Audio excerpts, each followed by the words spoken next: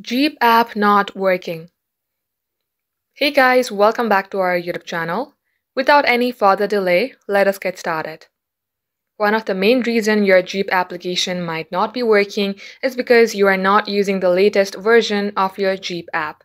Let's go ahead and open up our Play Store and search for Zeep. Once done, if you see Update instead of Open, then you have to tap onto Update and update your app. Once you've updated your app, head over to your Settings application. Scroll below until you find this option of Apps. Tap onto Apps and again search for Jeep.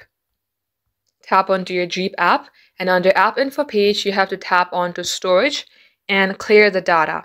Before that, make sure that you remember your credentials, then tap on Delete. Now come back and see if this fixes your app not working problem. If you are still facing that issue, then long tap onto your app and tap on Uninstall, then tap on OK. Then again download the same application from your Play Store and that shall fix it. Thanks for watching the video till the very end.